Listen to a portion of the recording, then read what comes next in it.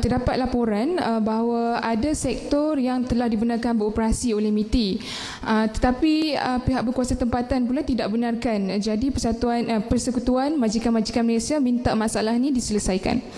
Soalan saya yang kedua, kalau ikut kepada kenyataan media dan berita, yang dinyatakan cuma syarikat yang dapat kelulusan MITI boleh beroperasi tanpa sekatan had masa. Tapi menurut infografik MITI boleh beroperasi tanpa had masa dan 100% pekerja dibenarkan bekerja. Perkara ini mengelirukan pekerja yang bekerja dalam industri yang sudah diluluskan dan ia turut memberi kesan kepada penjarakan sosial di antara pekerja.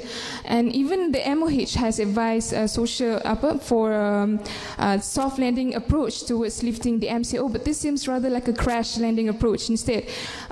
And rakyat are demanding for the government, especially MITI, to back up on this. So is there any chance for the government to scrutinize and revise this decision?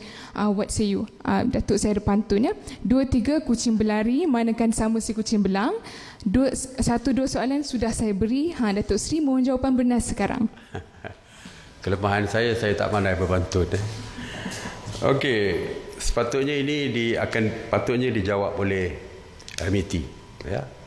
Dari segi PBT yang walaupun dah diluluskan oleh MITI dan tidak dibenarkan, memang kita bincang tadi, sepatutnya PBT membenarkan setiap kilang yang diluluskan beroperasi oleh MITI, PBT sepatutnya membenarkan. Ya.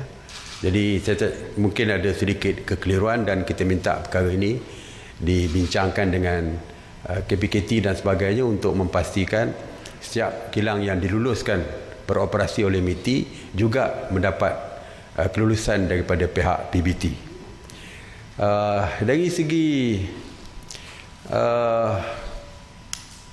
kilang-kilang yang dibenarkan dibuka tadi, sebenarnya dari segi penjarakan sosial dan sebagainya, semuanya terdapat di dalam SOP yang telah pun ditetapkan oleh MITI. MITI menetapkan SOP yang ketat kepada kilang-kilang yang mereka benarkan pembukaannya.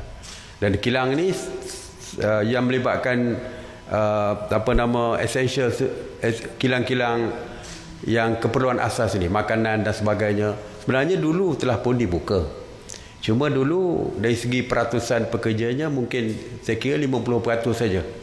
Jadi sekarang ni kita benarkan tambahan menjadi 100%. Ya, sebagai contoh, kilang mengeluarkan produk makanan dan sebagainya, perubatan. Jadi kita tambah daripada 50% kepada 100%. Jadi bukan tidak ada berperingkat. Memang ada berperingkat. Dulu 50%, sekarang 100%. Jadi dan mereka juga tertaluk, seperti saya katakan, adalah tertaluk kepada SOP yang ketat yang dikeluarkan oleh MITI. Walaupun untuk penjelasan yang lebih, mungkin MITI boleh menjawab.